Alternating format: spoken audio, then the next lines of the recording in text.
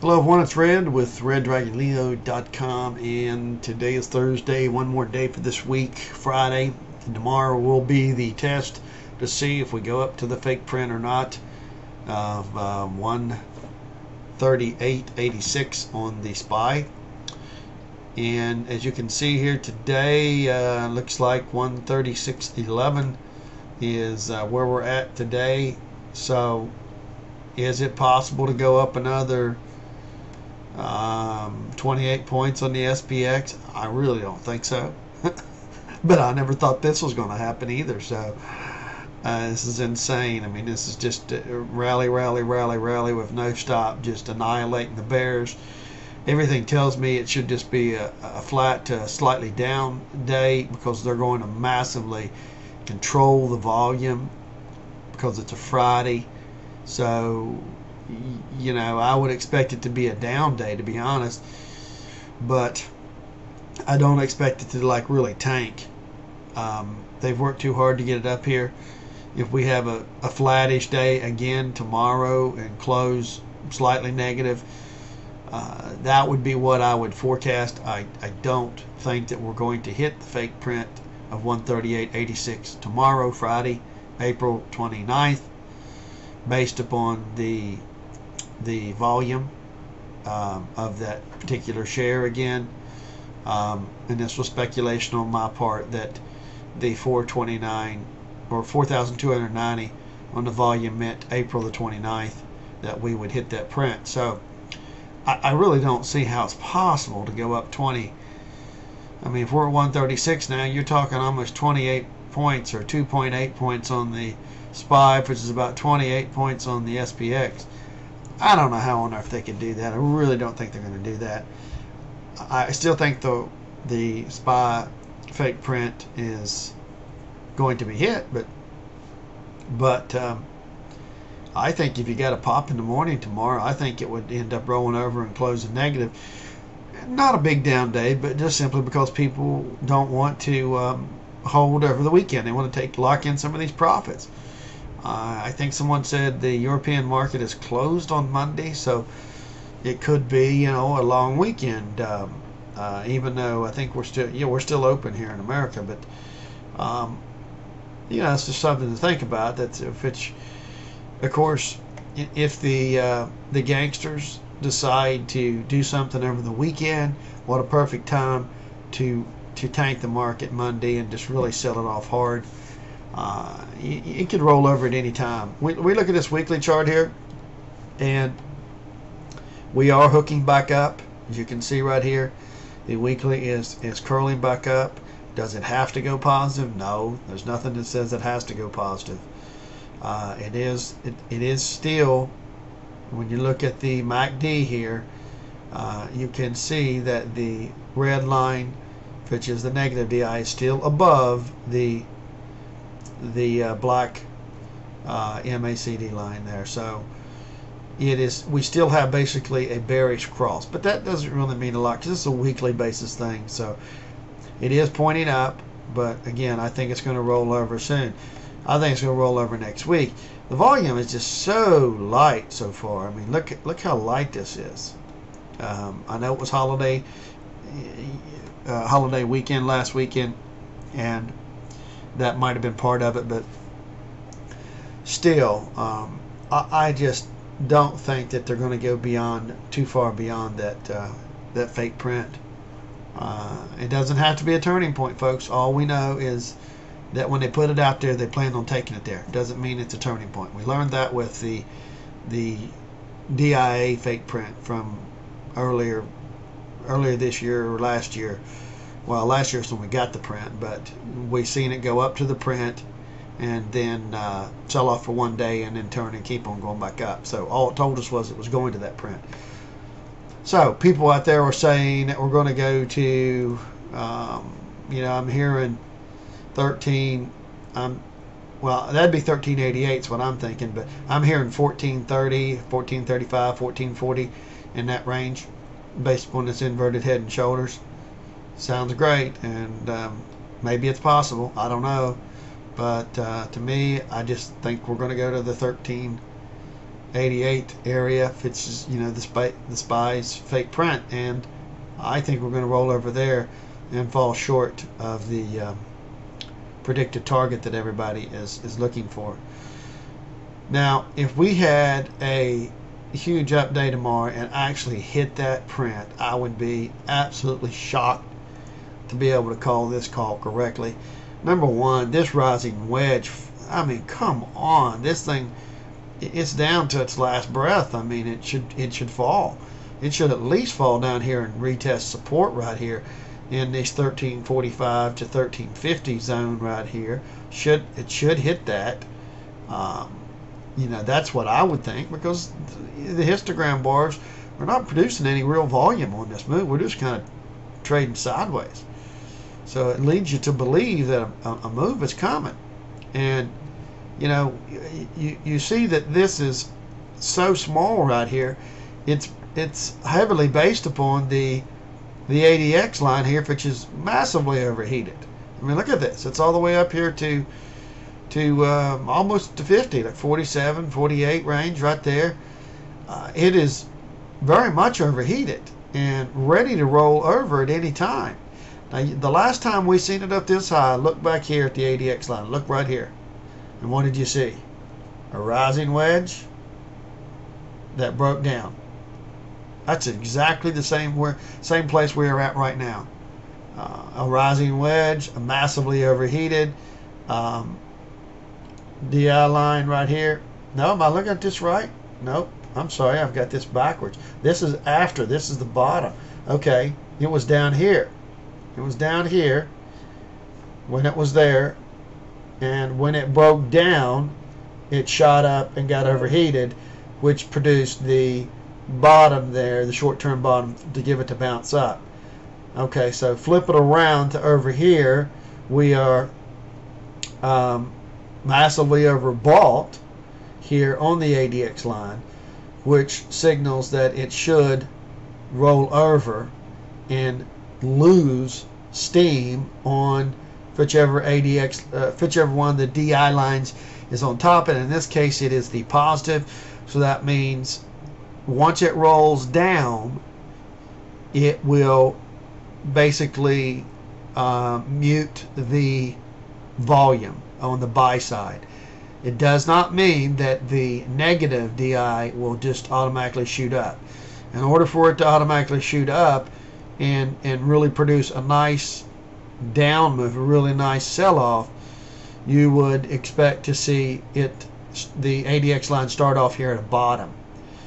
It's kind of it's very similar to the MACDs, I believe, if I understand it correctly, and that is that it starts at a low position, then shoots up, okay, and then it gets overbought, and then it loses power. So this is almost like the engine is revving up and it's just firing all of its engine just thrust, and by the time it gets up here, it's just coasting and running out of steam. And so here's the same scenario here. It fired up and it gave us the rally as the positive DI line was on top the entire time, and now it's running out of steam, and so it should fall back down. Now, when it falls back down, it doesn't have any real momentum to push the market down real hard, or to push this up, because it's already so overbought here. So even if these go back to crisscross, what will happen is this will fall down here to this 30 area, and these here will come together and kind of meet. So that doesn't really give a lot of power to the bears on this first attempt down. Yes, I do believe that we will see a big move down like this, or a big one like this right here, but not tomorrow, not Friday. I just don't see it. I think it'll break, and it'll be a small move down, and it'll just be propped up with the POMO money, and the fact that it's a Friday, and the fact that traders are leaving early, and so it'll just work off some of this overbought conditions, break this channel, and eventually form us break the wedge and eventually form us a channel, like I said in the other video, that I think we're going to end up the channel. So I think it's going to pop down tomorrow, and then it could come back up into the end as light volume comes on, and just end up basically with another flat to slightly down day. Is what I'm thinking. So, and again, it's all based upon what this chart says, which is that the ADX line is way overheated, and the positive DI line, which is being supported by this ADX line, when it rolls over, it means it's going to lose its strength on the buy side. But that does not mean that the negative DI will gain strength. In order for it to gain a lot of strength, we need this line to come back down here and to recycle, to get below 20 and then recycle back up. And then once it launches back up, we want it to take the red negative DI line with it, exactly as it did here.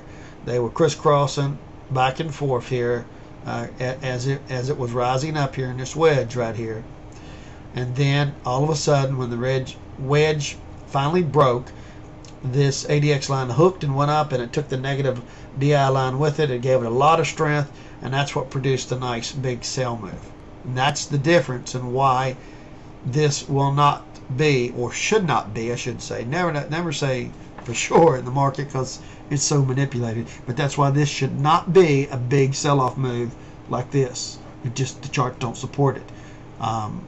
It has to go down here, put in a small wave one down, and then maybe recycle back up half of it and close out, like I said, slightly negative, and just basically kind of flat. Remember, it's going to be a light volume for Friday, so the heaviest volume will be in the morning, and then the POMO is going to kick in and take it right back up, most likely. That's what I'm thinking is going to happen. Same thing here on the 30-minute chart. Again, back down to your line of support in this area. Same thing, 1340 area right here. Basically, this top area, it could go, that's 1340 to 1345, which is basically this same area. Actually, yeah, it's the same area right here, 1340 to 1345. So that's your big support area that I see. And that leaves us, with the weekly closing slightly almost up all the way. It might put in a small tail, but notice how many times it closed at the high on a Friday. Boom, they run up a Friday. Boom, they run up a Friday. Just a small little teeny topping tail. You look back at all the weeklies, and do you notice something? There's very, very little tails on the tops of these. And since the weekly always closes out on a Friday, that tells you that Fridays are generally bullish. Even though tomorrow is supposed to be a bearish day, just don't expect it to be a lot. I mean, you just can't expect it to be a ton. So on the SPY, if we come back down here and close in slightly negative, then that really pushes it out till Monday or Tuesday or Wednesday of next week, sometime bullish Monday maybe, then we pop up there and we hit that 138.86. And we're just getting too complacent right here. We're ready for a big move down soon. It's just, but I'm real tempted to go short over the weekend, but the only way I would do that is if we had a huge rally up tomorrow again, like I said, and we went up there to that fake print. If we go up to that fake print tomorrow, then yeah, I'll probably go short over the weekend. But other than that, I'm not going to. Even though the gangsters are meeting over the weekend, again, like I said, their meeting here is April the 30th through May the 2nd. So, maybe we get a bullish Monday, take it up to that fake print, and then tank it the rest of the week. That's possible, but something's up here. And Bernanke getting out, blowing his horn, saying basically we're just going to keep on supporting the market indefinitely. In so many words, he didn't really say for sure that he's going to have QE3, but it might as well be the same thing. Reinvest in the bonds that mature by basically cashing them in, taking the money, putting it right back in the market. I don't know. That's kind of like eating your fingers and then puking it up and eating it again. Yeah, well, eventually it's you're just not going to work. The markets, they've been eating their fingers. How many fingers and toes do they have? They're going to run out at some point because it's starving to death for money. and it doesn't matter. It will contract and just collapse. It will just collapse at some point. I think May we're going to have probably about a 10% correction, and then they'll probably stimulate it again, push it on into October, and I think in October, somewhere in that when the next Legatus pilgrimage is, somewhere in that time period, I think we're going to have the crash, the big one. So that's it, gang. That's all I got. Again, I'm just thinking for possibly some down move in the morning, light volume, vault back up with POMO, end up closing down the day down. If on some crazy notion they pop this thing up to that fake print on the SPY about 1388, if they do that, yeah, I'm going short. Other than that, I probably just will sit on my hands tomorrow and not really do anything, because I know any sell-off is just going to be bought back up. So be cautious out there, bears. It's coming, but we're not there yet. These gangsters have full control of it right now. All right, guys. See you guys tomorrow.